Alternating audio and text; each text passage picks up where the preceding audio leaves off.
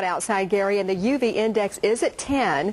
If you're out in the sun on days like today, it won't take long for you or your little one to get sunburned. And if you may be surprised to hear the sunscreen you're using is not providing the protection it promises. Dr. Mary Ann Bowman joins me now with tips to make sure you're safe in the sun. Thanks for being here. Oh, it's my pleasure.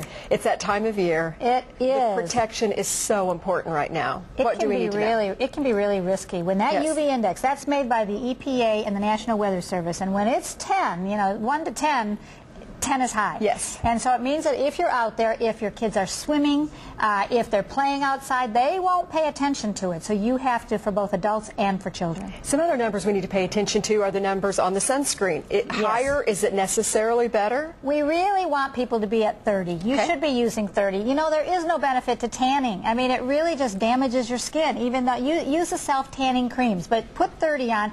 The key is put it on 20 to 30 minutes before you go out. Okay. Then after you're out, just put some more on again, and then every 2 to 3 hours minimum you want to put it on. And if you have little ones, you obviously want them to be protected, but do you need to kind of analyze age when you're looking at sunscreen, or not necessarily? Well, we don't use the sunscreens under 6 months of age, so that's something that you need to be careful about. And really, those children do not need to be out in that sun. They need to be protected. Their skin is very, very delicate.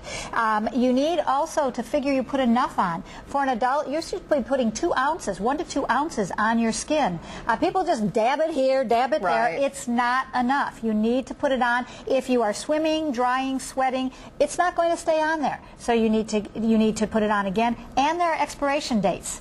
That's something that I haven't paid attention to. Yes. Expiration dates on it. If they don't have an expiration date, 3 years, throw it out, get some fresh. If it's been in your car, I carry one in my car. If it gets really warm, it's also less effective. It's really not unusual for any of us to carry it from season to season, so we need to look for that number. What about shade? Do we need to be as concerned about sunscreen in the shade?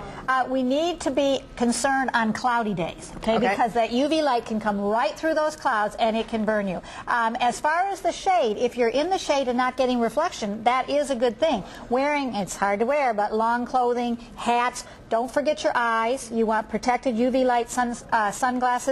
And your lips, lip balm. We don't want old wrinkly lips, and we don't want skin cancer on our lips either. Yes, you're so right about that. One more question. The kiddos going to like a baseball game, they're going to be out in the field for a while. How can we protect them? They do need to wear their hats, but really, coaches, sunscreen. Have these kids put it on. They don't need burns. That's not part of the game. Dr. Mary Ann Bowman, always a pleasure to have you. Thank you. Thank you. A message for parents and coaches.